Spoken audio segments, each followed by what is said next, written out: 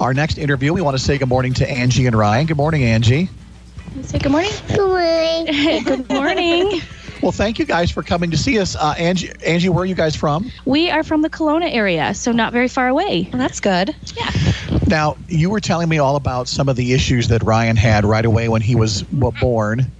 I have a Star Wars birthday. Oh, he wanted to tell everyone about his Star Wars birthday party. Oh, a Star Wars birthday. I got Robin with Batman with the big Batman car, and the with big two, and the could fit. Wow, Oh my gosh. that's amazing. And Batman put together with the steering wheel because Robin did not know how to drive. You know, that's the worst thing about sidekicks. They don't know how to drive sometimes. It's really frustrating. Well, And Ryan, Robin have a motorcycle and helicopter. whoa. Wow. We didn't know if Ryan was going to talk to us, but he's very eager now. Put a mic in his hand and he's ready to go. Ready to go. Well, hey, I'll tell you what. We'll talk all about Batman and Robin here. Do you want to let Mom talk a little bit too? He does not want to let go of that microphone. So, Ryan, let's tell them a little bit about what it's like to be you, should we? So, Ryan was born about 6 weeks early, and he had a pretty rough first year, but he was hospitalized with RSV. He had a couple other issues, and at 14 months, he had his tonsils taken out. We found out they were causing sleep apnea, which is why he wasn't sleeping. We didn't realize. So he was sleeping.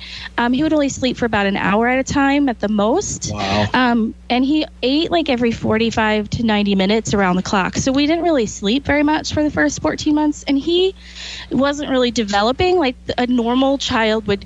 You know, he was in like survival mode. So after his tonsils were out, it changed his life. He started talking, he started eating, but then close to about 6 months later, he quit reaching some of his verbal milestones. He was tested several times for autism spectrum disorder, but they decided that that's not what it was. So right now, his diagnosis is childhood apraxia of speech.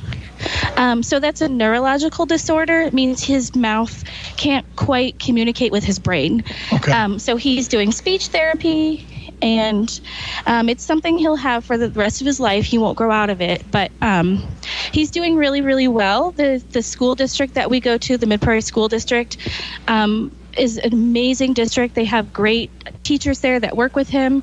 So he's been in school since he was 3. Wow. Which is unfortunate. Poor kid. But yeah, he's doing much better, and he does have some sensory processing issues. He can't eat a lot of foods, so he eats like crackers and fruit mainly because he can't chew. Mm-hmm. So you guys have spent quite some time in the children's hospital then. Yeah. What's your favorite thing about the new hospital?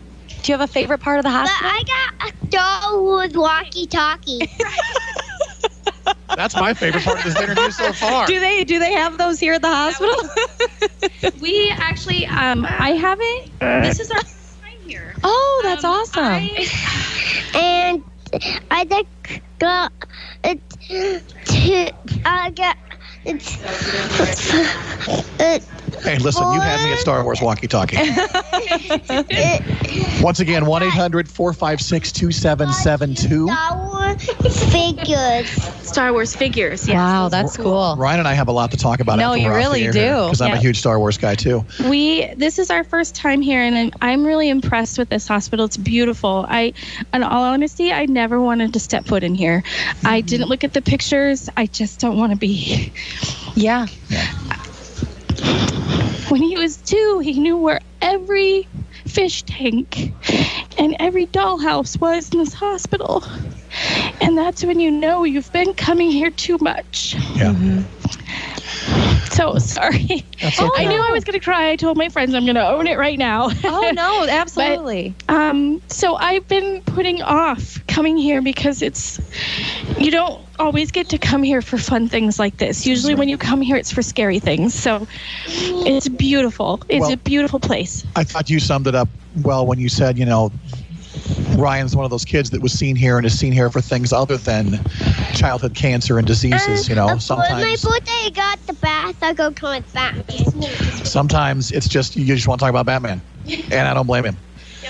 Well, thank you guys for coming in today. We're glad you're here at our hospital for amazing reasons. Once again, 1-800-456-2772. Hi, this is Angie. My KHAK miracle child is Ryan. Please call to donate now. 800-456-2772. Thanks. Ryan, can you hang out a while and we'll talk Batman and Star Wars? Is that cool? Mm-hmm. All right. All right. And Yeah. for my birthday, they go back to come back. It was more last time. Yeah, and as you Batman can hear, we have a was lot to talk about. Like, A lot to catch up on. The conversation never ends. Once again, 1-800-456-2772. We want to get 20 pledges called in here this hour. We have a goal. We think that's very attainable. 20 pledges called in before 9. Be one of those 20 people to call in this morning a pledge. 1-800-456-2772. Do it for kids like Ryan. And Adam. Yep, we've had a lot of fun with some pretty cool kids this morning. We want you to be a part of it as well.